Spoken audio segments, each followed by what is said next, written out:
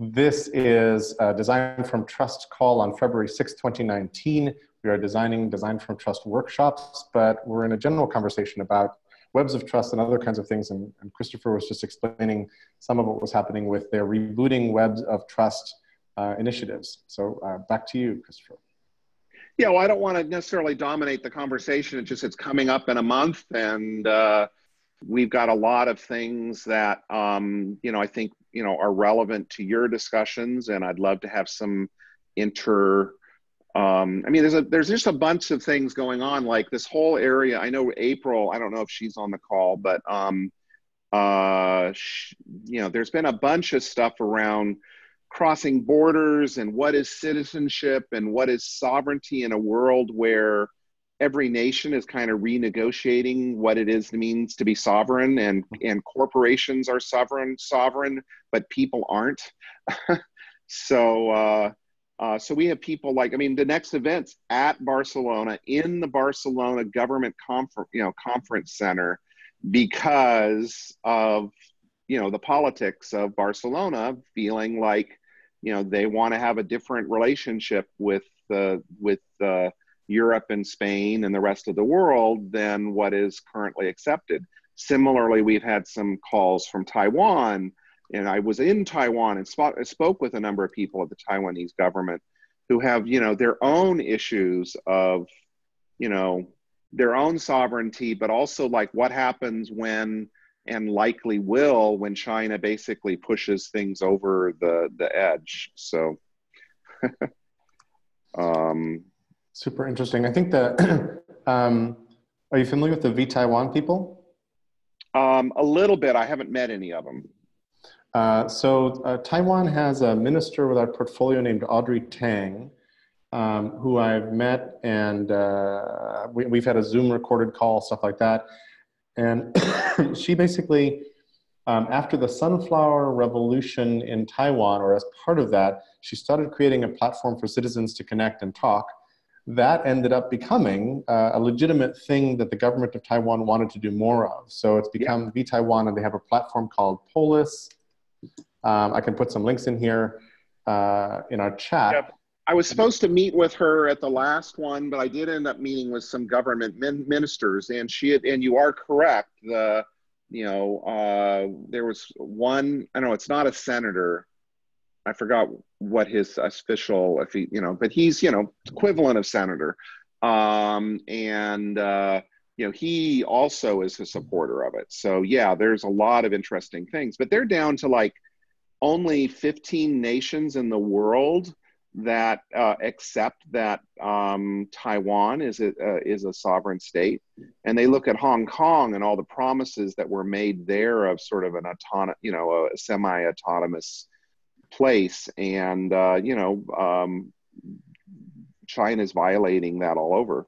I've been at Scotland. There's a sort of a hidden story there about why the Scottish Parliament members voted for Brexit, which had a lot to do with the fact that they got a kind of a side agreement from Theresa May's government that their promise not to have a referendum about Scottish independence could be abrogated. They can bring it up sooner than the 10 years or 12 years or whatever it was they promised.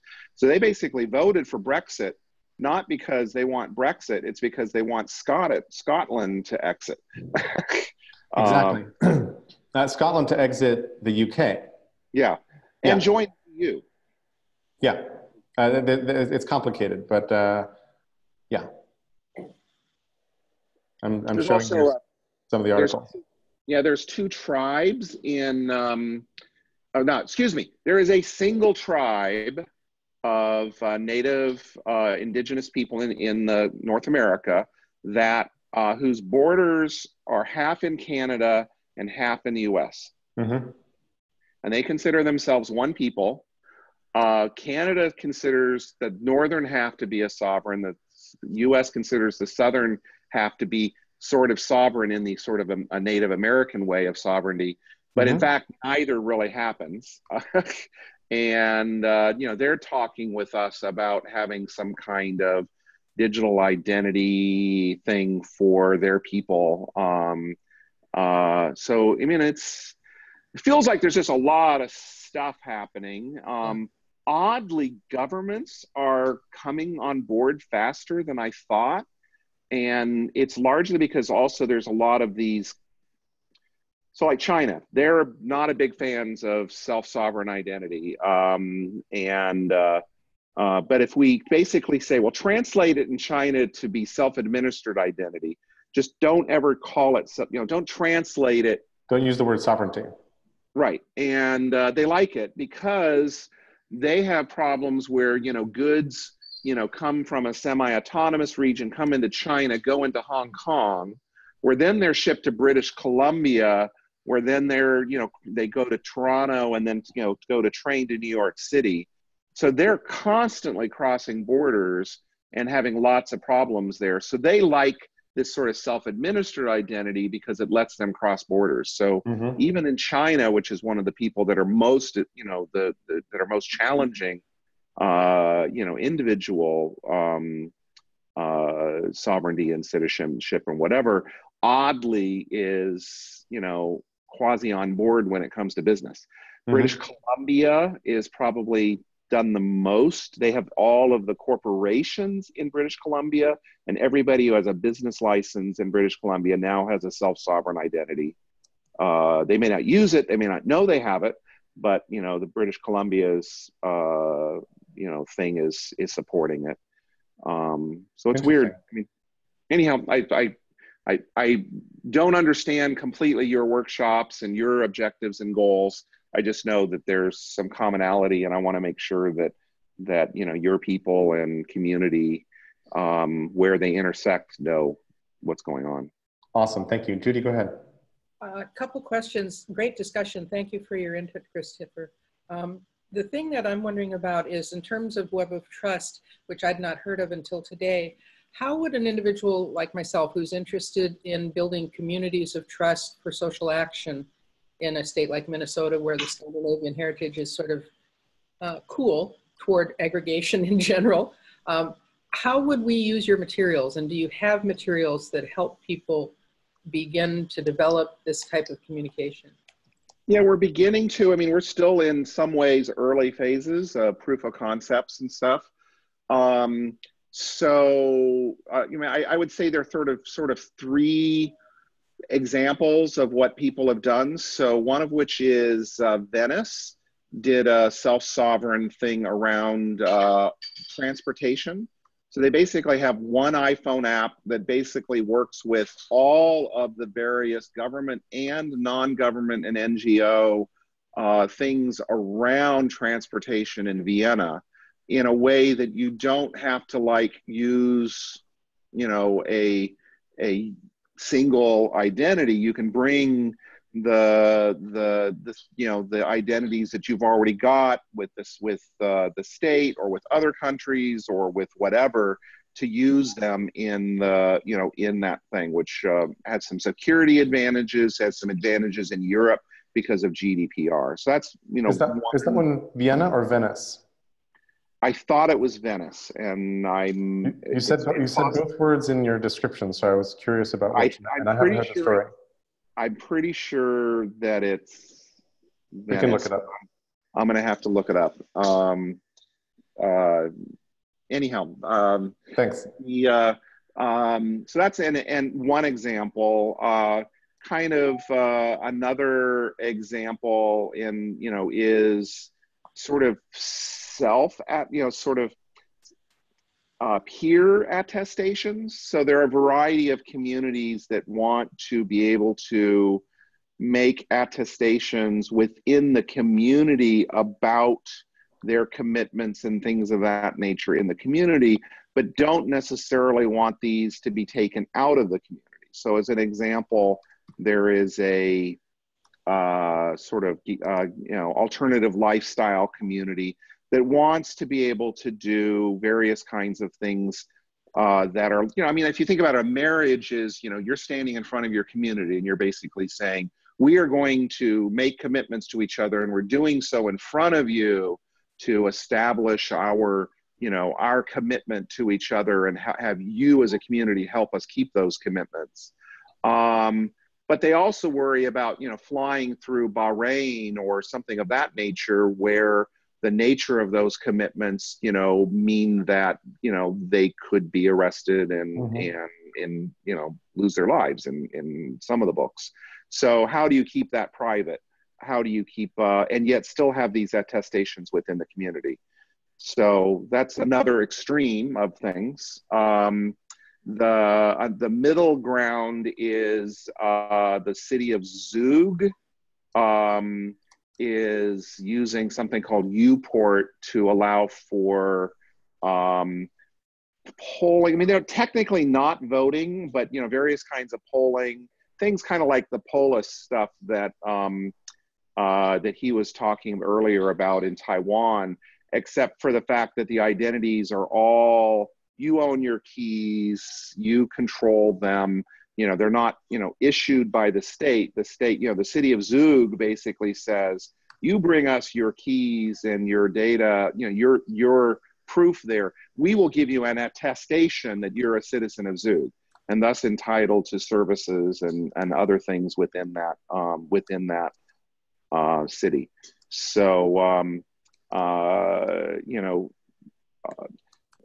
I'd say a fourth area is around education. So the country of Malta in their pilot is doing, they're basically trying to put all of the educational claims for things like, doctor CEUs, various kinds of professional licenses that have educational requirements, etc. They're trying to set that up in a sort of a self-sovereign, portable way that isn't necessarily a state-issued educational credential. It's more is that you bring your educational credentials and can get them recognized by Malta for your various kinds of licensing and stuff. Those are some of the things that are kind of going on right now. The key thing though is you want to control. You want to have some measure of control over, your digital identity in the same way that you have control over things in your physical identity. You can move to another nation, you can move to another place, you can decide not to, give information to people. In the digital world where, they can basically decide, oh, you're Christopher Allen and we know all about you because we've collected all this other stuff from all these different places. That's not good. And that's what we're trying to stop. And I just put on the chat about Aadhaar in India. And Sunil, I don't know if you have any opinion on the system. I'll share a little bit my screen about the controversies around India's national ID system, which is certainly controversial. It is controversial. I think the intent is right, the execution is wrong. Yep.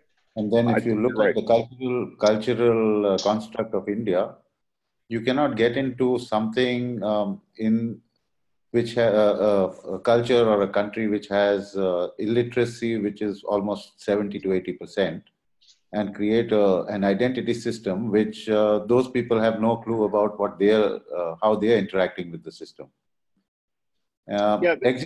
Execution has been really bad, and then it's also become a little bit autocratic. The ruling party is actually going about it the wrong way. So the other way to look at it is at least somebody's come up with some sort of an identity system in India, and a country of 1.3 billion people not having an identity system itself was a major gap. And also a big opening for corruption, for other sorts of things. Because, here's a bunch of money that needs to get to those people over there. The idea that it'll get to them was sort of like laughable in some situations, right? So this is an attempt to cut through that, and yet. Yeah, but the problem, I guess, from my point of view, is that you're not keeping it totally transparent, and even the tendering process is not done in a manner that's fair. Mm-hmm. So you're using corruption to cut corruption, which is not such a good idea. Right. Mm-hmm. Yeah, So, one of the other things that I would maybe say that is a serious issue is um, there is, especially in the civil service system and other places, a strong culture of authority is right or whatever, in the sense that uh, a low-level administrator who has a woman come up to him who is starving because her fingerprints no longer are working for her to get money from her from her dead husband's pension. They basically say, no, the computer's right. I don't have the authority to help you solve this problem. Sorry, go next person. And that happens a lot in the system, which is kind of a cultural issue as much as it is a technology issue. There just isn't a lot of recourse for any civil servant or someone who uses these systems to be able to mitigate the fact that it's new, it's got its own problems and human issues. It's interesting. I mean, on the other hand, they do say it saved them about $1 billion, and it cost them about $1 billion, and those savings will only increase over time. So there is a legitimate financial reason why they're doing some of this stuff. It is kind of using 20-year-old technology, which worries me, but that's another story. yeah, so what Jerry said was actually he kind of started on that example, and I can share a personal story way back in 2011 when Aadhaar was not even part of the scene, but they had something called, they had some sort of a government scheme where what the whole idea was that they would be able to provide a plastic card to a manual laborer that was going to do work with the earth and would get paid 100 rupees. 100 rupees is like about $1.20, right? In today's conversion per day. Now, the question was that, okay, so to go through that entire workflow, what these people needed to do, and these are people who come out in the hot sun early in the morning and are barely clad. So first thing that they didn't figure out was that, plastic is not the right solution for these guys, right? Where are they going to even keep it? And then they had this problem about whether the handheld attendance system would even connect up to the internet. You didn't have bandwidth in those areas. So that's something else that they had overlooked. But, so I don't know if you've heard about this word called, let me just type it in there. This is... Jugad. Yeah, exactly. I know. Innovation in India. Hold on, I'll share screen.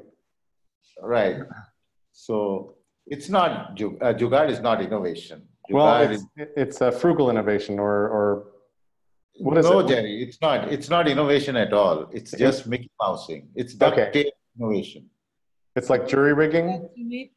Yeah, jerry rigging, yes, exactly.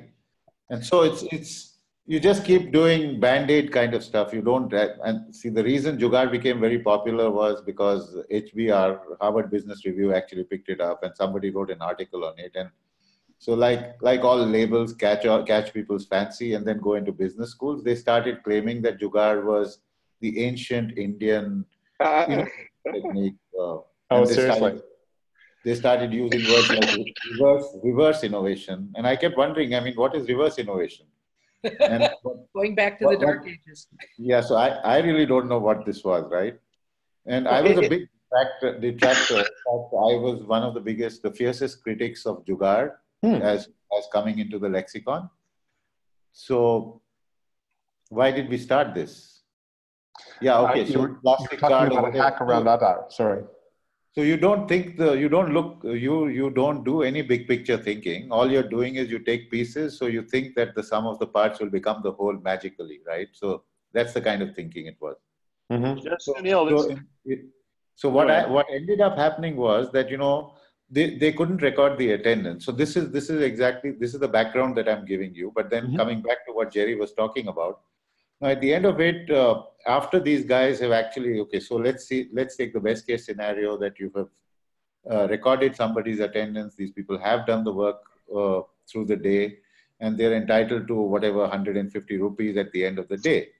Now, the question is that if that 150 rupees at the end of the day is supposed to mitigate and give these people employment and money, then how does it make sense for you to pay them after 3 months or not at all, right? If that's the kind of money that you're paying, you need to be able to dole it out exactly at the end of the day, like a daily wage. Mm-hmm. Now, the big thing that loops back into this whole thing is that there might have been a huge nexus between the company that was implementing it, the bureaucrat that actually ordered out the system, and the guy that was going to, they called it, in those days, if I'm not mistaken, they called it BC. BC stood for not British Columbia, but it stood for business correspondent. It was a euphemistic way of saying, this is the guy that will actually collect the money on behalf of the beneficiary and make sure that that is actually handed over.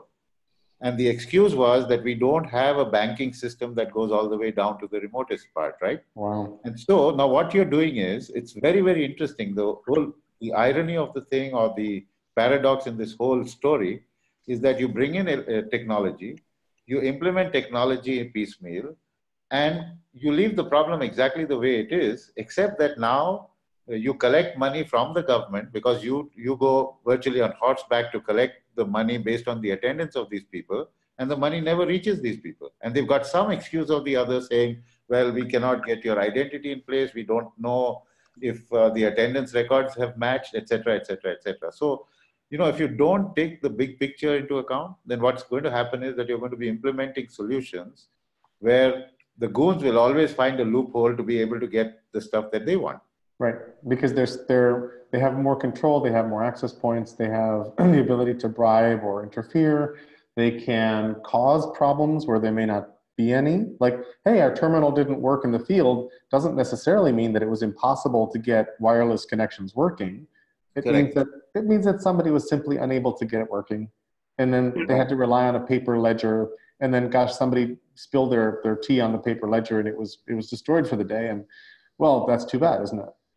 Jerry, you should connect this to invisible architectures, because although it's these problems may be more obvious in India, this is a real problem with smart contracts and with a lot of innovation in our various communities, that there's a tendency to kind of not recognize that there are these kind of perverse decisions and history and culture in the past that are this invisible architecture that forces us into particular models. Like, I would argue one of the things that the blockchain ecosystem suffers from is the invisible architecture that causes inequality in wealth. So we're just replicating that inequality, even though I would say, the majority of the stakeholders in the broader blockchain community are going, no, we don't want that. But because they're building it on this base of assumptions and ways of doing things and whatever that are, some of which are unconscious or have unintended system effects or whatever, we just end up replicating it. Yeah, and one of the big problems, one of the problems that a few writers are explaining well is, just because something is using blockchain or some sort of distributed ledger, open ledger, doesn't mean that what's going into it is right, because how things got into it matters, like, enormously, right? And so there's not enough attention being paid to that, and blockchain is being used as like a blessing over systems. But you're mentioning invisible architectures brings us nicely backwards through the back door into a piece of what design from trust is all about. And so let me just riff on this for a second, because design from trust implies design from mistrust. And one of my insights over the last decade was that most of our institutions are actually designed from mistrust. And that design for mistrust, we basically say, well, there's too many people. We have to scale the system so much that we have to design a system that is designed to prevent the bad actors from acting badly. And in different ways, systems designed from mistrust create scarcity, like the school system. So we don't trust that children are curious. There's a whole bunch of them. So we separate them into 1 year age cohorts, which immediately creates scarcity, because in the one-room schoolhouse, when Susie was showing Bobby his numbers and teaching him, and she was like 3 years older, that was a huge lesson for both of them. That was anchoring the knowledge for Susie and getting her to understand it better, and back and forth. So we create scarcity all the time. So there's this notion of hidden architectures of mistrust, which I'm trying to figure out how to explain and how to make visceral, because the explicit architectures of mistrust, the ones that, you know, the barbed wire at the top of the fence, the lock on the door, the surveillance cameras, those are explicit architectures of mistrust that we put in to keep bad people from doing stuff, or to protect, you know, other sorts of people. And surveillance is its own huge topic. Those are kind of easy to see. The problem with the hidden architectures of mistrust is that we have normalized a lot of these behaviors so that we assume this is just the way it has to be, right? And one of the principles, one of the precepts of design from trust, and I'll head over here for a second, is a very common phrase from the open source community and from Wikipedia and from everywhere else, which is assume good faith or assume good intent. And this does not mean that everybody is good. This actually means you just presume the good and you act that way, and then you create a very different system from doing this. So now heading back to what you were bringing into the conversation, Christopher, about, you know, the government of Zug doesn't issue you your certificate. They accept the one you generated so that you created it, you own it, and they certify, they attest that you are a citizen of, and therefore you can get the services of the city as a citizen, et cetera, et cetera. That's really interesting, because there's a whole bunch of things going on here. And then I'll say one more thing, and then I'll see what y'all think. One of the problems here is that we are shifting over toward electronic attestation and technology, a lot of stuff that I think actually is built in trust through human interaction. I attest that I've known Judy for a really long time, and she's fantastic in conversations, and that means a lot more than the computer knowing that she's been a citizen for umpteen years. So my fear, for instance, with Airbnb, Uber, Lyft, et cetera, is that the way that trust is created so that we climb into a stranger's car and they drive us someplace, and we live in somebody, you know, we let somebody else use our home while we're away, is because we have their credit card number. We've done some kind of a check on them. Who knows how flimsy that is in many cases. That's coming back to bite a lot of transportation companies, especially like Uber in India. And you know, how that plays out is interesting, but my fear that we're starting to put the burden of building trust onto technology, which is the wrong place, because that then precludes in many ways the normal way that we build trust, which is through human interactions. And so I'm interested in that cycle a lot. So let me stop sharing and see what you've been saying on the chat, and go from there. I've got a bunch of stuff.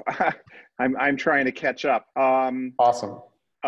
You know, basically there is very interesting debate right now in I'm trying to find my link, but there is a strong debate in the last month or so between various people in the blockchain community around governance. And, you know, it started off among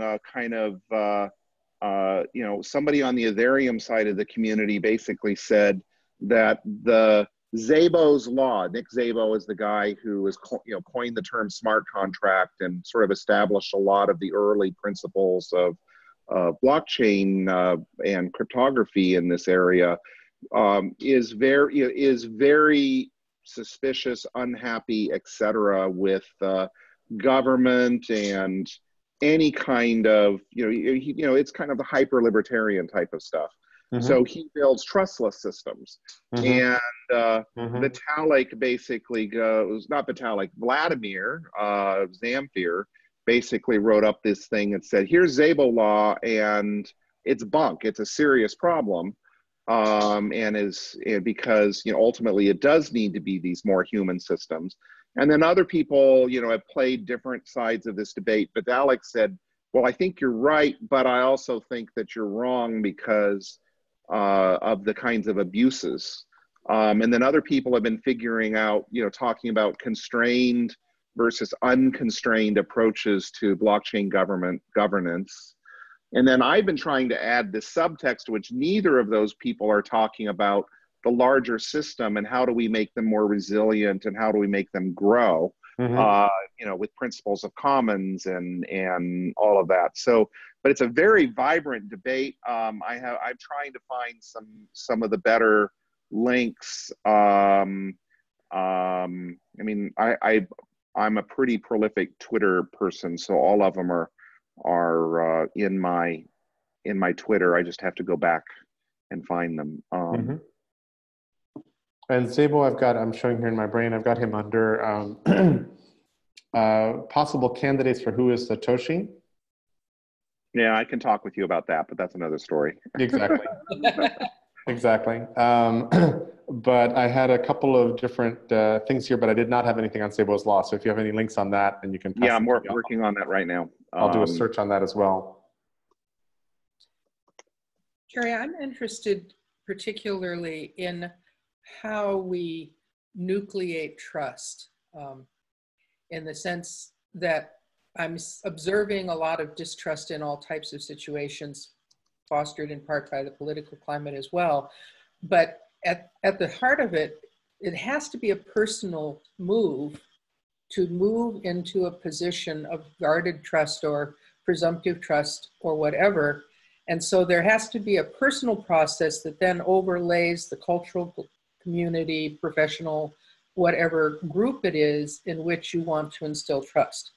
And my observations are that in other attributes like this, innovation or various things, one person is enough to start the process if they do the right kinds of things in the right way, because it creates an alternate model that people who are even a little bit open might step toward, and then it grows. And so yeah, it's very butterfly effecty. It's like there's a small things can tip, and suddenly trust kind of ripples across a group, and they can tip the wrong way, and suddenly everybody's like looking at each other going, what did I just step into? April and I just watched the Netflix documentary on Fire, the Fire Festival. And we thought, oh yeah, let's just watch a couple minutes. We were riveted. This is like this stupid high-end festival for rich kids that was, you know, they were going to buy an island in the Bahamas, blah, blah, blah. And it turns out to be this massive fraud. But the interviews they got were insane. And the level of, you know, con men play on trust, right? And the level to which personality, charisma, et cetera, was playing a role here, you know, in the fire fraud is interesting. But just to head back to what you're saying, part of the reason I say assume good intent as a starting point for design from trust is that what that does is it causes people to begin with a gesture of good faith, good trust, of assuming the other person is showing up with good intent. And that, if you prime that way, that in itself cascades good things. Small side note, there's a novel about IT called The Phoenix Project. I don't know if any of you have heard of it. Have you read it? No, but I've heard about it. So The Phoenix, it's a novel about IT. And I'm like, what? And if you've ever dealt with an IT department in a large corporation, you will smile when you start reading this thing, because the plot begins with a mid-level IT manager who suddenly made CTO because the CTO gets fired by the boss, and he inherits this nightmarish IT department, which is completely backlogged, doesn't know what it's doing. And the novel is basically an exposition of DevOps, is really what it is. But and this is a little bit of a plot spoiler, 3/4 of the way through the novel, the idiot CEO who's causing a lot of the problems has a bit of an aha moment, and he opens the next meeting in the middle of this deep crisis, and he says, I have a feeling we need to sort of talk about how we got here. And he then tells his personal story, and there's a moment where they go around the room and say like difficult things, and through this gesture of vulnerability, which is one of the ways you can build trust, he begins to earn the trust of the people who've so far been hating him, you know, heavily, and hoping that he'd just go away and the whole situation would go away. So I think that this building trust thing is something we don't culturally spend a lot of time on. We know it's on the side, we know it when we see it, but we don't really kind of go after this in any way that's interesting. And as I said a little earlier, we seem to be replacing it with technology more and more. Which is even harder. I mean, I remember it was a key moment in my life where a fellow that I was dating, for long reasons of explanation anyway, he said that I needed to be a little more cynical. And I was actually miffed by the comment, and ended up writing a note to him later saying, you know, I realize I might get hurt in situations. I'm making a conscious choice to assume trust until I have evidence to the contrary. And that was in my early 20s, which has sort of persisted as an attitude as I've become older and wiser. I'm a little more astute about reading early signals and what level of assumptive trust I give to people without any data whatsoever. And I'm much more in tune with my own intuition, which turns out to be pretty good. If I'm in some kind of a bad vibe, I now totally honor that bad vibe instead of saying, you don't have any reason for that, Judy. You have no data. Conflict of intuitive versus scientific behavior. But I'm really interested now in how we bring this into institutional settings, into group settings, into community action groups, because without the sense of shared trust, it's hard to unify for larger impact of change. So I have a suggestion for you there that's fairly cheap. If you go in the chat, there's a link to good faith assumptions pattern. Okay. So first off, there, you know, the pattern, the heart of the pattern is, you know, assuming others' good intent increases trust and effectiveness, instead of interpreting negative actions as attempts at manipulation, insult, or power play. We choose to believe people are doing the best they can and look for underlying values or needs in common. Searching for a better story, we find or create one. But in particular, if you look at the related patterns, so this is a pattern language I really like of group process that 50 facilitators with very different ways and styles and structures. No, this is oddly related to you, Jerry. Remember we tried to do that kitchen project way like 2001? Oh yeah. And then it was a bunch of facilitators and they all got together and it totally collapsed. I wasn't able to make it work because everybody had different processes. Some people wanted open space. Some people wanted structure. It just was this real mess. Well, one of the consequences is some of the people that were involved in that went outward and said, let's not talk about processes. Let's not talk about methods or any of that nature. Let's just talk about the patterns that they have in common. And they spent about 3 years creating this thing called the GroupWorks pattern language, which is amazing. Right. And there's a lot of depth there. So if you look at this good faith assumptions, it says in order to have them, here are the related patterns. People have to understand how to do appreciation. They have to understand the pattern of common ground. They have to, you know, the not about you is a fundamental, aspect of good faith of assumptions. Sometimes when people are saying things, it's not about you, that there's witness with compassion, there's 10 relationships, setting attention, etc. So the city of Calgary in Canada basically started adopting this GroupWorks deck. They basically have a lot of people in the city of Canada government not only have the deck, they got some trainings and things of that nature. So there's emerged a sort of a shared language among the Calgary city government around these principles, such that you have this wonderful kind of glass bead shortcut where somebody even in like an engineering meeting can just simply say the words good faith assumptions or one of the other patterns, and boom, everybody goes, oh, right. So it's been a really major success story at of helping a community have a shared language around things. Now I've been working on another pattern language on what is collaboration, which is a little bit different, and I think that there are similar sort of shared languages that if we can figure out how to communicate them properly, it can have an impact. But this is shipping. You can buy a deck for $30 or something. There's some stuff online on how to teach it. I gave them away as a gift when I had a meeting of about 20 people years ago, and I gave everybody a GroupWorks card deck back then. Yeah. So that's a cheap way. so just a couple things, and I know that Sunil has to leave at the top of the hour, unfortunately. A couple things. So here's the pattern language of group process, Dave Pollard, Tree Bresson, and a few other people, and probably a bunch of other people who showed up that I don't know about. I have it under pattern languages, which itself, I don't know if anybody's familiar with it, but it kind of comes out of Christopher Alexander's, and he and some colleagues wrote a book, A Pattern Language, back in '77. Pattern languages themselves are an example of trust in action, or what I used to call the relationship economy in action. These days I realize that relationship economy is kind of a mystical phrase, so I talk more about trust and design from trust. But this thought here, examples of the relationship in, economy in action, are in fact a lot of the things that I'd be pointing to.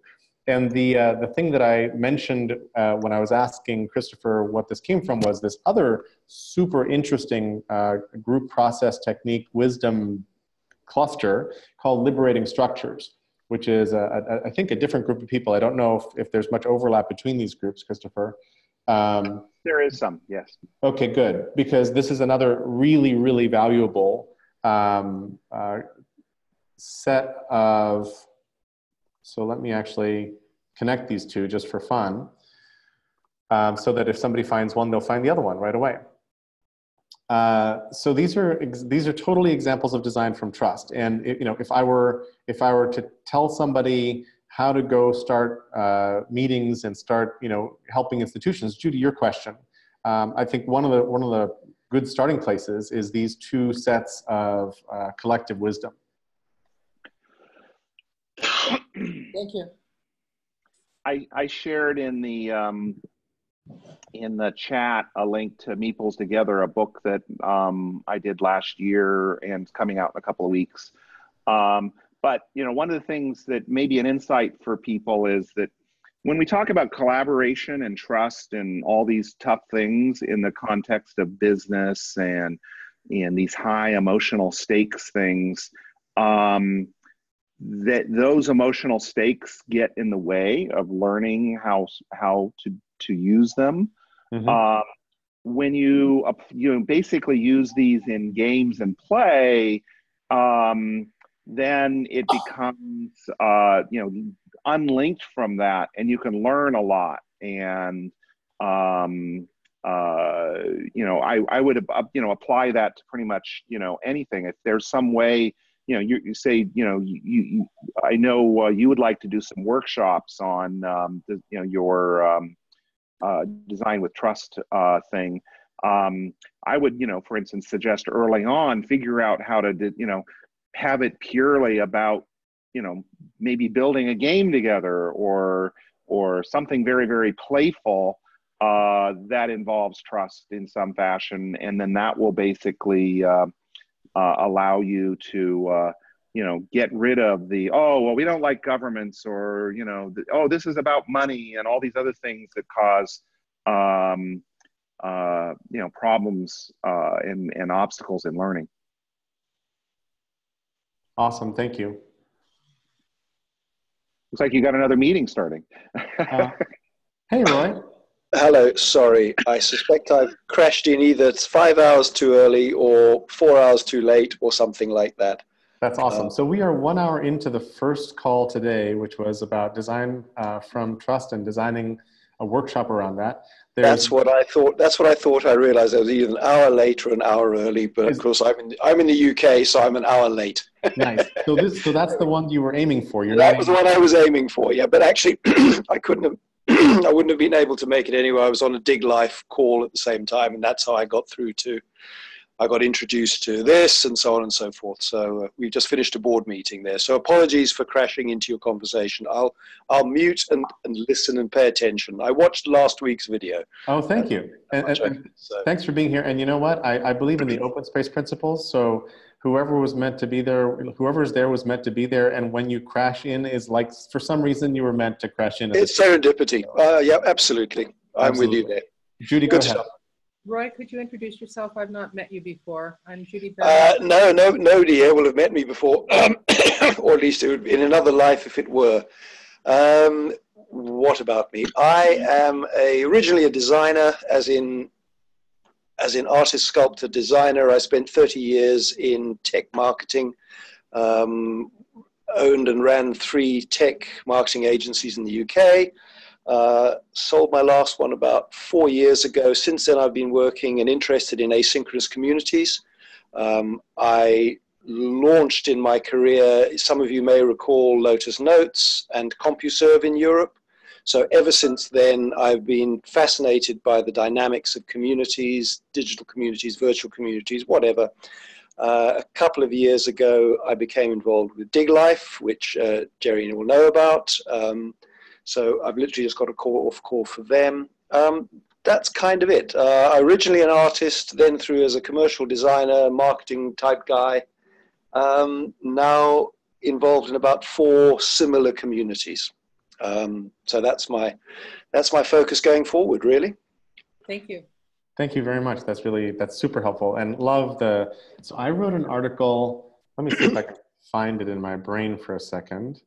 I'm also going to repeat the governance debates that are going on, the links that I sent earlier, because he might be interested. There's a lot of interesting stuff happening in the blockchain community around decentralized governance and blockchain governance, and a lot of interesting debates there. Missing one link. Where is the constrained, unconstrained? Don't know. So Roy, just for your amusement, I used to be a tech industry analyst. I was with a company called New Science Associates for 5 years, and then I worked for Esther Dyson after that. All right. Okay. And right around 1989, so right when Lotus Notes came out. Oh yeah, that was smack in my time. So I wrote this piece for our clients called "Lotus is no longer a one-product company," meaning I remember it.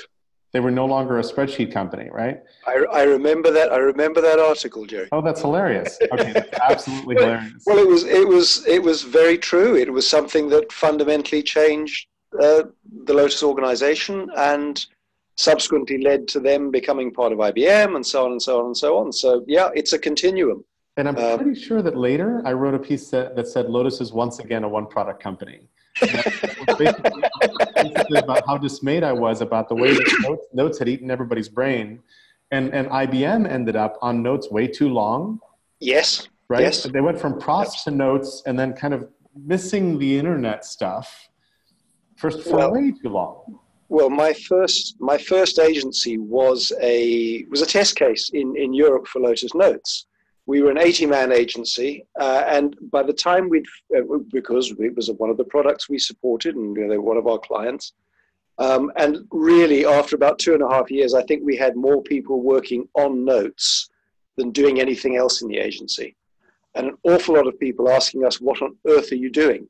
But it was a very interesting baptism of fire into this world that we're now, 15, 20 nearly years later, grappling with, trying to...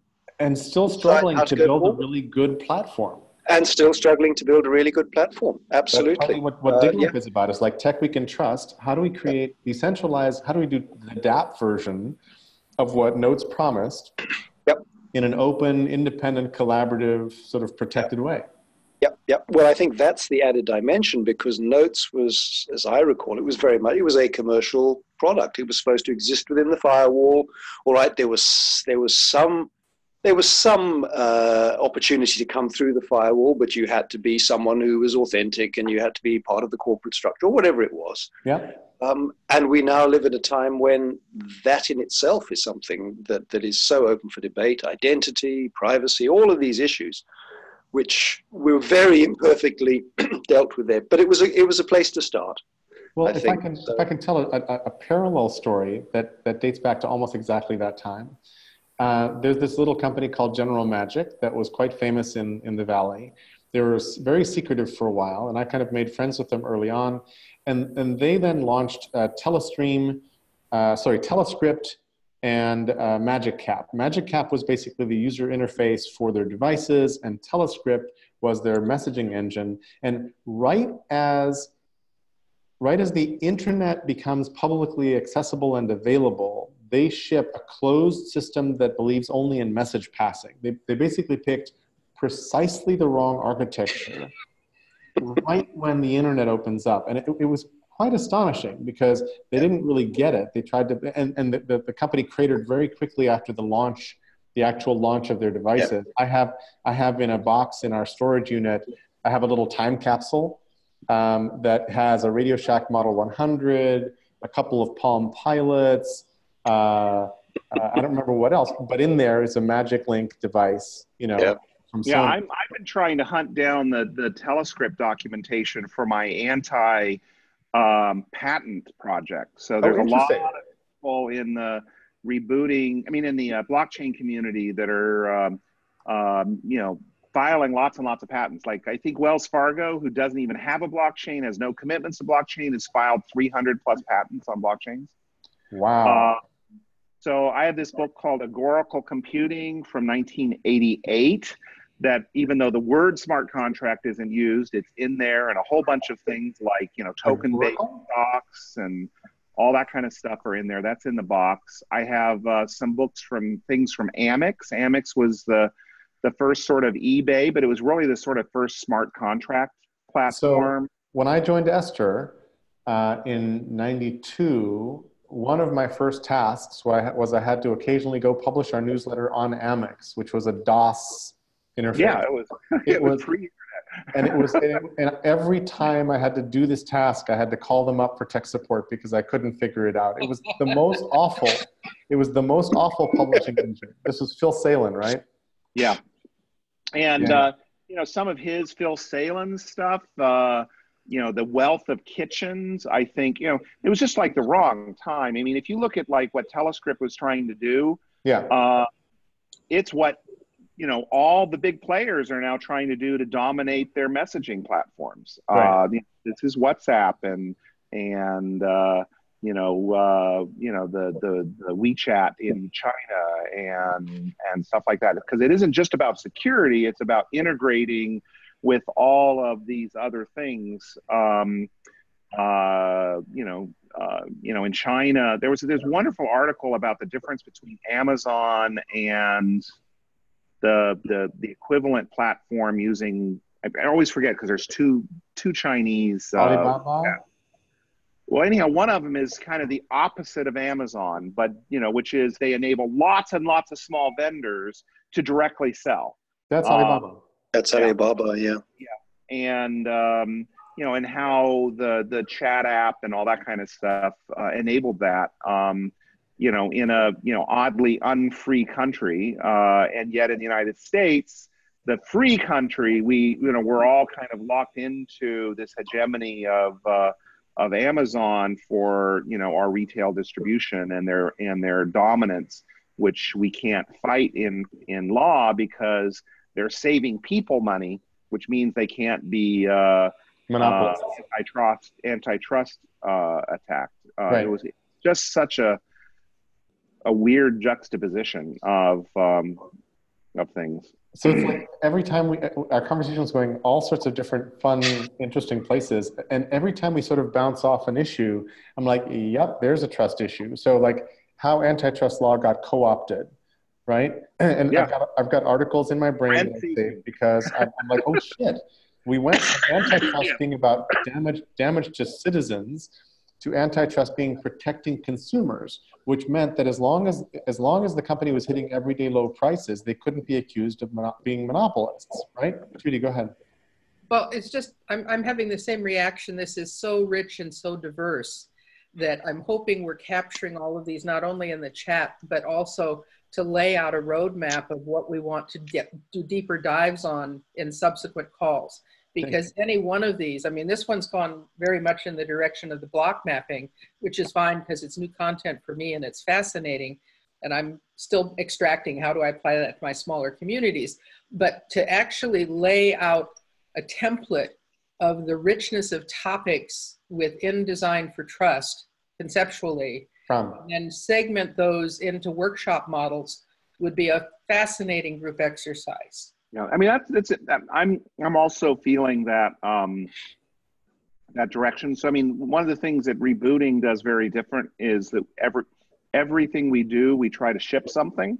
Mm-hmm. So we'll have these kind of diverse dialogues in our first half day, quarter day, whatever. But then we quickly go down to, okay, given all of this stuff, is there something we can do in our remaining time that we can ship that is a curation or an incremental increase in knowledge. I mean, so we'll basically narrow down to go, oh, there's one thing in this discussion that we all resonate on. We all open up a Google Doc, and we do a bunch of research, and for the next day or two, we ship a paper. So we've shipped 40 some odd papers like that. I would love to see that replicated in other environments than rebooting Web of Trust, because it really does have this impact of finding a few things where we can basically raise the bar and iterate and demonstrate to the world, because the brain and some of these kinds of discussions and open space sometimes lead to these, everybody being all excited about the opportunities, and then they leave a conference or a meeting or whatever, and it's like, well, have we really changed things? Exactly. I think that's an important point to emphasize, because part of my questioning process has been, how do you bring it back home for the individual, for the other people in the group? What's the next step that invites people to take the step toward the gainment of trust, rather than hover at the boundary or even step back because it's overwhelming? And so it seems to me that if we want to really have impact in communities, we need to think about how to get the first and second steps toward trust enabled by the communication system in a meeting, with a working model you can take out of a meeting or out of a discussion to assist you in engaging more people in the topic. Yeah. So I'm especially interested in it as an icebreaker for, moderate functional level as opposed to intense functional level groups. Right. Because that's kind of what the icebreaker should do. So I'm going to step back to sort of my introduction to designing a Design from Trust workshop, which is one way of looking at Design from Trust is as maybe a successor to design thinking, except it's different. So design thinking is a thing I can train you up, and you can go into the field and you can observe and be empathetic and prototype, and you can come up with a solution that'll kind of work, and it'll work. And there's been backlash against design thinking, et cetera, et cetera. That's a different conversation. Design from Trust involves trust, which is sort of this reflexive thing that if you're not trustworthy, in your actions to design systems based on trust, it's going to screw everything up. So it changes the implementer, and it requires transparency, vulnerability, a bunch of other things going in. So that's kind of I began with this. How do I turn this into a workshop, much like I could do a design thinking workshop? And then I'm like, oh shit. This kind of falls back on the implementer, and it involves different dynamics that I need to understand better. So then I was like, well, Design from Trust operates at many different levels, and I haven't enumerated them all, but there's the interpersonal level down here, which is like, right now we're on a call, we're talking to each other, how do we build trust? What goes on when you walk into a room with strangers? All that, the interpersonal and small group dynamics are super important and interesting. And I was saying a little earlier, one of the things that we're doing that's problematic is we're often replacing this interpersonal dynamic with technology that lets us trust climbing into somebody's car or borrowing their living room or their house. So as I climb up, I get to whole-scale organizational change. I get up to industrial policy. I get up to government, sort of intergovernmental things, and you get very quickly to China's social credit system. You get very quickly toward mistrust. Then coming in as a force from the side, maybe doing a kind of a force field analysis on these layers, are things like a whole bunch of players out in the political sphere have discovered that you can weaponize trust, that you can intentionally provoke mistrust to destroy your enemies. And this is not a new strategy. This is an ancient, time-honored strategy. It's just that we're in an era now where this is surged at a moment where a lie travels around the world 30 times before truth can get its pants on, is roughly the quote, right? Social media plus connectivity plus everything else that's going on has really driven our ability to lie like crazy. And it does not help that the major platforms we are all on, like Facebook, have as their innate business model to get more attention and to suck data from us and sell off that data, which is partly why a lot of us are here. It's like, how do we build a web of trust? How do we build dApps? How do we build tech we can trust? All those things are in some sense a counter movement to this invasion of our lives by these technologies. So partly I'm trying to figure out, in Design from Trust, how do we articulate the layers? And I think that's where I'm going to go probably next, is like, let's just enumerate the layers, and then let's pick the low-hanging fruit.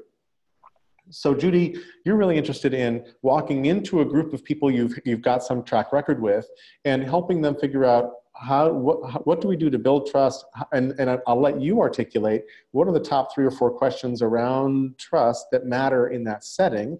And then let's go flesh that out. Let's create an artifact. Could just be an article on Medium. It could be a thing, an exercise people can pick up. Could be any series of things.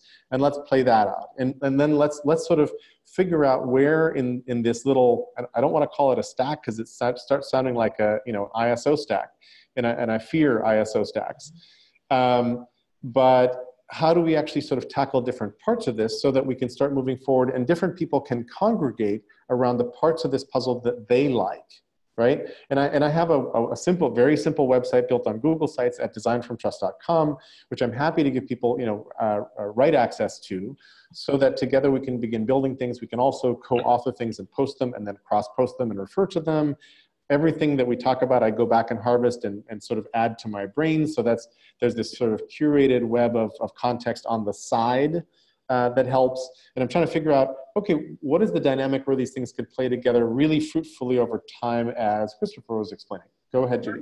Part of what I'm really interested in, I like everything you said, absolutely spot on. I'm also interested not just in my individual groups, but as you move up the levels of complexity, how do you insert yourself as a dendritic starting point for trust?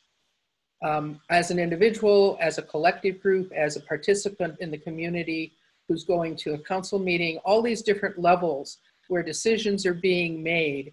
I have a sense that certainly the basic things of personal exposure and vulnerability are important, but I think there's the opportunity to create a powerful social movement by change of behavior in multiple dimensions that becomes another speed of light networking kind of thing, because I think humanity is hungry for trust.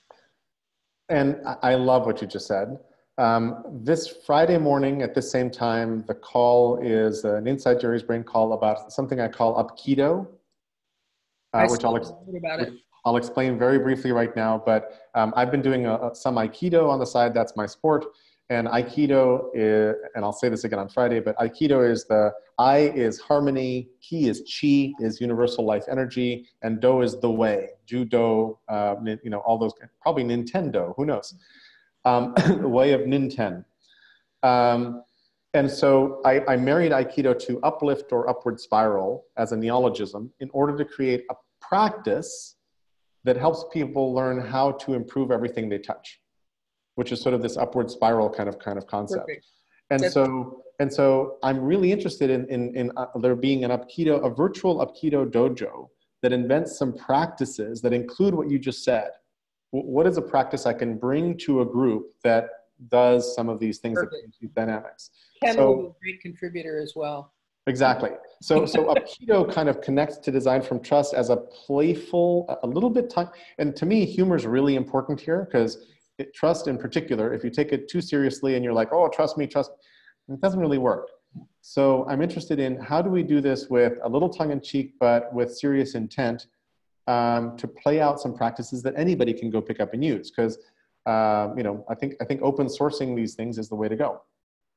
Well, if you ever want to do an in-person thing, I have this great exercise that basically where people create a game together, and there's a process by which they create a game together.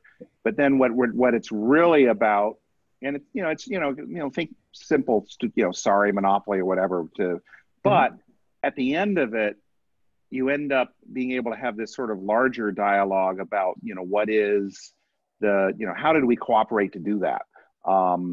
And again, it's kind of like what you were just saying. If you can get it out of the certain context into the play context, it just allows for a lot more possibility of learning. I do have to roll. You have to roll, yes. So it was nice meeting everybody. I hope I can't do all of these things. You tend to do them in the morning, which is when my European clients all want to meet me, or various standards things. So, but I try to attend when I can. I will make next week's DfT call in the afternoon because I move them around just to make it kind of random who can show up, and I don't have time to doodle everything. I hate doodle polls. They're like crazy making. Try to figure out to actually try to figure out to include people is harder than it needs to be. Thanks for being here. I want to pass the floor to Roy in a second, but I just wanted to mention real quick. Does everybody know Arthur Brock? Yep. Amazing guy. So he is the Agile Learning Center's Holochain. He's a certifiable genius. And one of the things he's invented is a process called game shifting, which is a group process technique that he used for a meeting I was hosting once. He sort of ran that part of the meeting using just a whiteboard or a marker board. And he was busy tracking the meeting. And I had this sort of notion that there would be a beautiful iPad app that game shifting could become a really beautiful iPad app, and that one of the elements of it, and I'll explain it in more detail some other time, would be that you could bring in group process techniques into the app, and the app would help you step through them. It would basically coach you through Christopher's game building exercise, or what have you, or a vulnerability exercise, or a mindfulness breathing practice, or these things would simply be available to be brought into the app to run through, and then to keep in your library of tools of the trade forever. Like, because mostly experts in facilitation and group process have a whole bunch of skills, but one of the things they have is a bag of tricks. They have a bunch of things they've used over and over again that work really well that they can just pull out and implement right away. And how do we make this easily accessible? And that the GroupWorks deck that Christopher was talking about and the liberating structures are attempts to do this, to publish these sort of collections of really great ways of helping humans collaborate and trust one another. So with that, to you, Roy. In a way, this possibly speaks to the question of trust, and it is only a question. We, on this call, and funnily enough, the call I've just come from as well, we're all roughly the same demographic, roughly the same age, roughly the same experience, history. I crashed in talking about my personal history. Now, we come from a domain where interpersonal trust was by and large formed. Most of my client base used to be in the US, I was in Europe. So it would have been done by phone, or it would have been done by people getting on planes and flying across the Atlantic. But it was, broadly speaking, it was face-to-face communication of some form. And even the telephone actually gave a certain kind, it was a single medium. It was a single way of communicating. Phones are really intimate. It's super interesting. It was very, very intimate, exactly. Now, going forward, and very soon, there is going to be a generation for whom the determinants of trust are multiple. So the phenomenon of people, for example, breaking up with a text. Now, for my generation, that would have either been face-to-face, or if you were feeling extremely timorous, it would have been a note. But by and large, it was a very personal thing, and we treasured trust. It was significant. We recognized it up front. Now, the technologies that are being used increasingly and almost universally by a new generation, trust, I'm fairly certain, is not it is not built into those systems at all. They're designed to enable rapid disconnections. Avatars, the whole framework that this upcoming generation is going to have to deal with is fundamentally different to the one we have. And I find this particularly, now I'm involved with a cooperative, a large cooperative, basically formed by people in their, I suppose probably from the late teens, early sort of 20s, up to probably their mid-30s. They're all technologists, they're distributed all over the country, they're making contact across the world with other similar communities. They're extremely aware of the public importance of action trust, political trust, etc., etc., etc. But they are still within this. They seem to have a different concept of the. I'm sort of struggling for a way of describing it, but I suppose it's a very simple thing. once upon a time, if I sent somebody an email or any kind of communication, I expected a response, even if it was just something that carried the conversation forward. Now, I'm not in the least bit. I used to be shocked when I didn't get a response. Now I'm not. Mm-hmm. I take that as being, that's an accepted process now. It's accepted behavior. So I think this is all over the map, though, because, for Yeah. example, there was a really nice, I think, NPR report about teen girls on Instagram.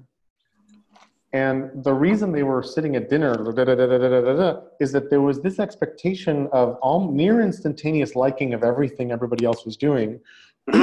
And not catching up with that was a reason to be cut out of the group.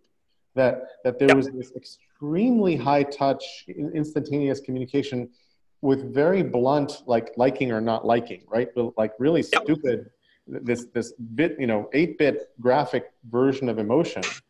But if you weren't there in a timely fashion and you didn't do the right things with the right groups of people, you were out. You were sort of socially cut out. And then I tell the story really often. What's her name? The woman who ran Lambda Moo, Amy Bruckman.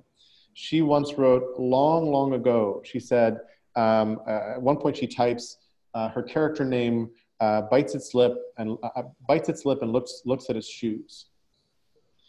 And this was on a pure text Moo interface. And I'm like, that was beautiful and eloquent.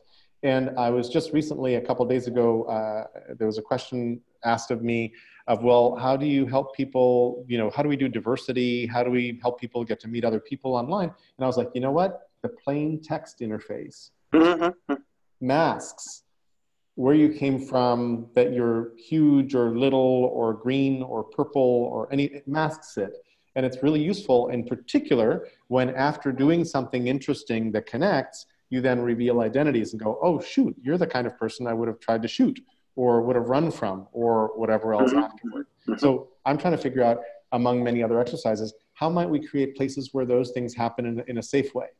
How might we create instances of connectivity across these communities where they don't know they're talking to the enemy as they've been raised? Because as in the musical South Pacific, there's a song, You've Got to Be Carefully Taught, right? Which is basically about racism, that we're not born racist. We're taught to be racist by our culture.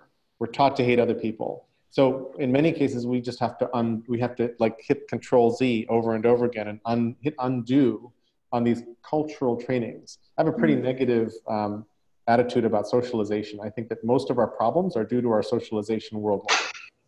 That socialization destroys the innate connectivity we feel, destroys a whole bunch of things that we're just born with, unfortunately. And some of this came out from my first girlfriend introducing me to Alice Miller, the Swiss psychologist.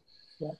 Anyway, those are each of them interesting tangents, and we're at the top of 90 minutes now. Roy, I hate that you jumped in at the top of the first hour. I'll be back. I love this. My problem is if I move this conversation to the afternoon next week, it's too late for you in the UK. Not necessarily. Like not necessarily. 2 p.m. Pacific is what, 9 your time or 10? That's yeah, I have a wife who's an academic, and she's up at all hours of the night producing papers and things. So yeah, it's not. No. I mean, I think this is a very large rabbit hole to go down, and it's something that it's just come up in so many spaces recently, this concept of trust, what it is, how do you generate and create trust. So yeah, absolutely. Okay, so are you on, I forget which lists, if any of mine that you're on, are you on the trust list? I get your email, that's it at the moment. Sounds great. The Inside Jerry's Brain list is the most inclusive one, because I tend to overpost to that. Okay. If you think of other people who would enjoy this conversation and bring good stuff to it, please invite them in. Yeah, will do. No, absolutely. Yeah. Judy. Can you remind people about the ability to share things in the blog mode or the whatever we call the chat that's ongoing in the groups? Because I think there's so much rich content here. We could pull a lot of that in outside of the conversation and then speak to the highlights of it. So people aren't using the lists right now yet to have these conversations, which I would like. You could provoke that just by chatting about some of the points you liked here, and I'll answer you, and then we'll see who else kicks in. We got some of it after Hannah's talk. Yeah. That was you know, and I think it partly because she was so open, it inspired all of us to jump in with open sharings as well. So maybe Exactly. we could be a working group on this topic ourselves. Totally the intention. And I will post this thing to YouTube and the chat to the list and all that so everybody can see the chat, but you don't get the richness of it. And my MO is weird. I like sort of go with the flow for a while and see where the conversation shows up, and then like it suddenly gets interesting. And I that's just the way it goes. But when people trip into the beginning of most of my Zoom calls, they're like, what's going on here? Remind me again the call this afternoon. So this afternoon, let me look at, I've got 4 calls set up. This one was designing the workshop. This afternoon is, are things getting better or getting worse? Oh yeah. Friday morning at 9 Pacific is Aikido, like introduction to Aikido. And then Friday afternoon at 2 is the unschooling design questions. It's like if you wanted to actually build scaffolding for unschoolers, what would you build? Could you put all 4 of those in one note? Or, you know, I'd like to forward this to a few people that I've been trying to get to come in live. And so far it's like, I can't come in live, but I'll try to watch the video, but then I'm not sure they get there. Yeah, exactly. So 3 of them are in one invite already, which I think I sent out last night. So I can copy paste the other one and forward that to you. Okay, great. Thank you. Cool. Thank you. Go ahead, Roy. Any wrapping words? Thank you. No, that's it. That's. Thank you very much. Good to have been here. And yeah, pity I missed the first hour, but hey, that's the way it goes. Love having you here. Thank you very much. Thank you, Judith. Okay, see you guys the other side. Bye, Cheers. guys.